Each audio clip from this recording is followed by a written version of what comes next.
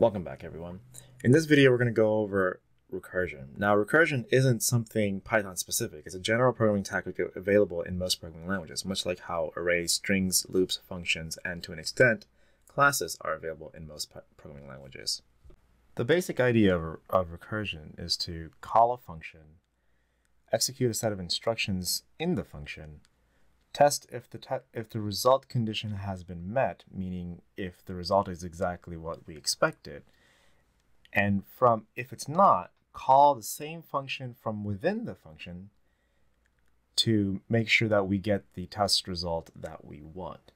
Now, if you think of an infinite loop, that is exactly how it is, much like this image over here, which you've probably seen in most other memes out there. So, without further ado, let's see how this looks in code. So a good example of this is to use factorials. If you use, for example, if you don't know what factorials are basically a number timesing itself minus 1 each time. So for example, if I say a factorial of 3 is equal to 3 times 2 times 1, and then that gives you 6. So a factorial of 4 is 4 times 3 times 2 times 1. And that gives you 24, and so on and so on. You get the idea. Now you know what a factorial is if you didn't know what that was. So when using it in terms of recursion, we can actually go ahead and say def factorial.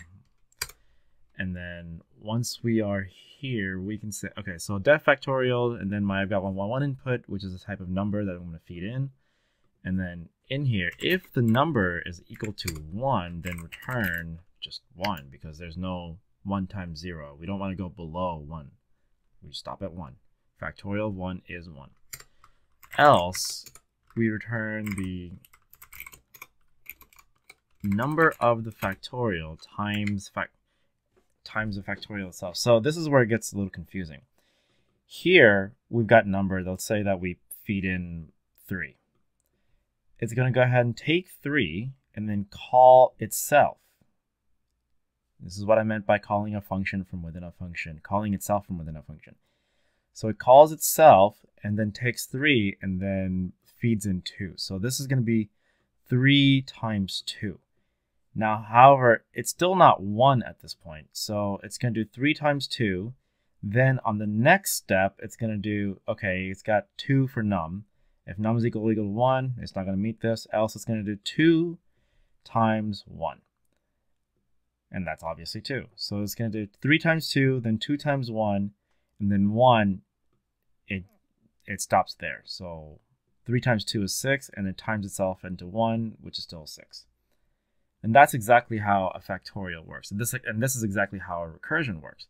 It basically calls itself. So when you have the execution going on, the first execution stops, and then it takes the value, and the next execution, which is this part, which is calling itself from itself, starts up, and then it does the same thing, and again and again and again.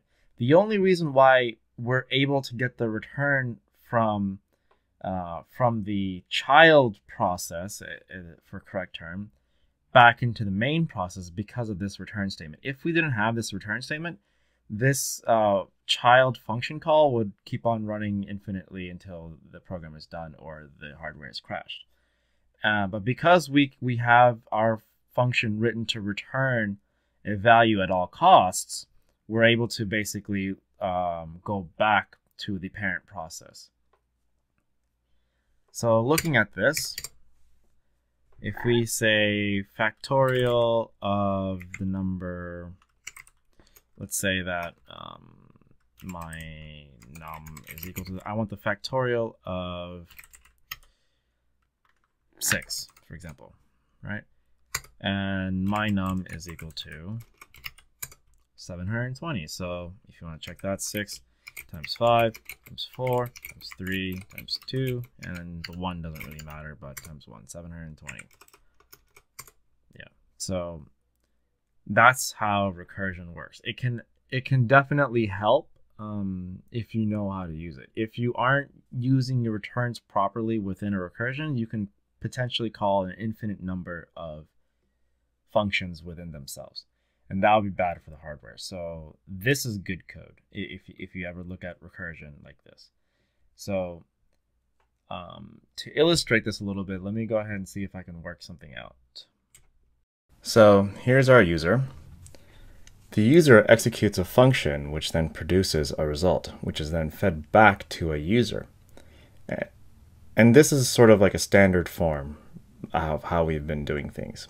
In a recursion, though, we have our user who then executes a function, which then executes itself into another function, which then executes itself into another function, which then eventually the last function returns to the previous function. From the previous function, it goes to the previous function even further, and then eventually back to the user. Now, recursion might seem to be an obvious choice to avoid writing complex code, but to some, writing that code that performs in a recursion manner can be complex to them. So it's really best to gauge exactly who you're working with and who your audience is when writing these codes. That's it for everything today. I'll see you guys in the next video.